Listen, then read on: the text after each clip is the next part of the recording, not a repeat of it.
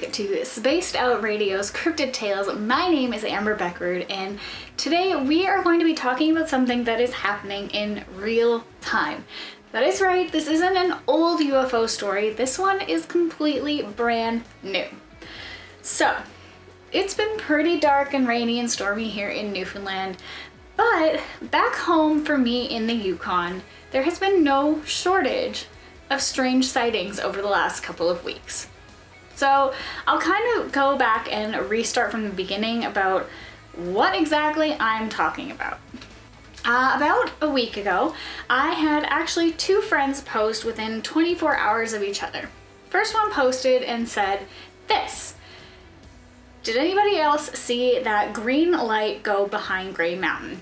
For those of you who have no idea where this landmass is or what I'm talking about, Grey Mountain is one of the taller mountain range areas around Whitehorse, and you can drive all the way up to the top of it. You can see it from pretty much anywhere in town, so it's pretty focal when you're looking at the landscape around the city.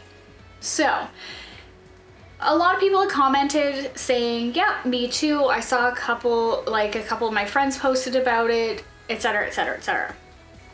So thankfully for my friend, he had the smartest idea to actually film this green light in the sky. So I have that film clip for you guys right now.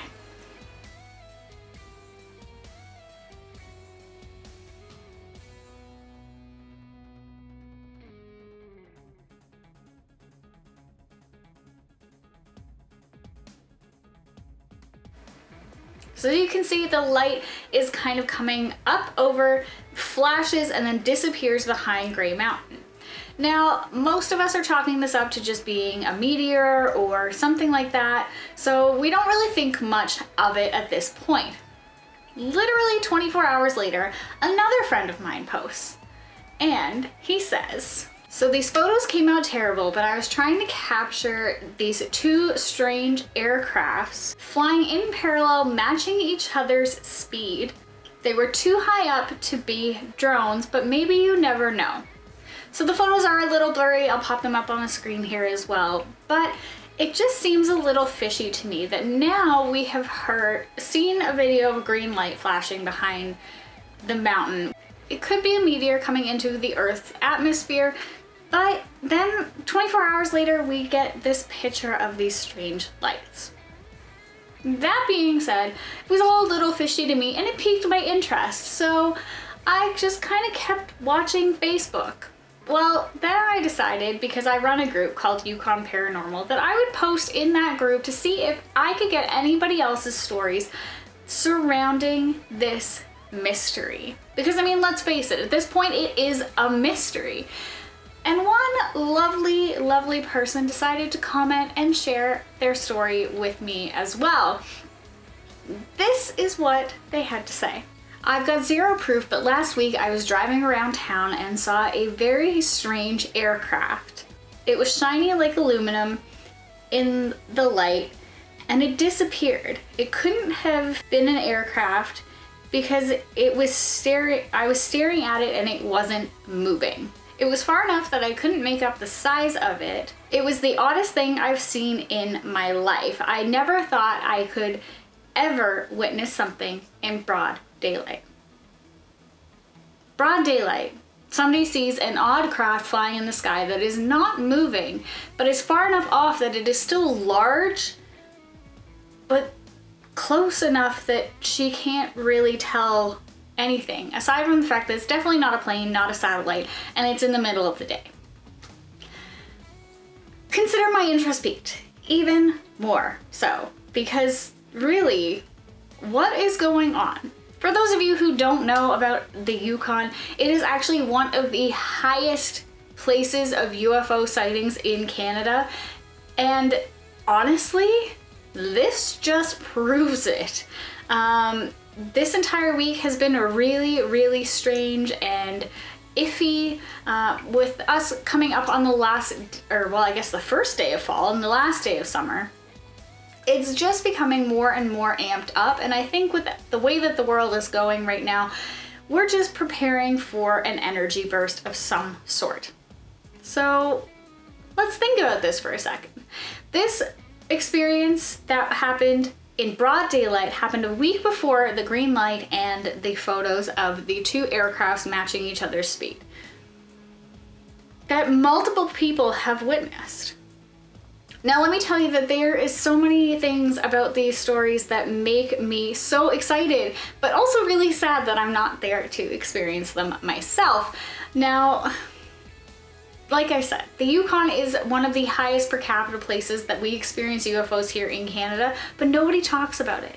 But I will tell you that even though we don't talk about it, there's actually a ad in our newspaper, our local newspaper, that does have a phone number to call if you experience UFOs or if you have experienced Bigfoot. So those two things being put out there and these strange occurrences happening more and more regular over the last little while, it really piques my interest. Now that I've shown you guys the footage of the video and the photos, I really do want to hear your thoughts on what might be happening up in those skies. I do have some more stories about Yukon UFOs that will be coming later on in this season, but I just really thought that this one deserved the attention that it should get right now, as it's happening, as people are still seeing things up in the sky. So here is my question to all of you. Do you think that all of these events happen to be connected? Do you think that they're just random coincidence to happen all within a week of each other? Or do you think that there is something a little more suspicious going on? It's hard to say. I, for one, would love to believe that it's UFOs and that my friends are witnessing something super extraterrestrial, but who knows? Maybe it is just a drone, maybe it was just a meteor, and maybe that strange aircraft was just another Goodyear blimp, although up in the Yukon that would be a little strange. It's really hard to say.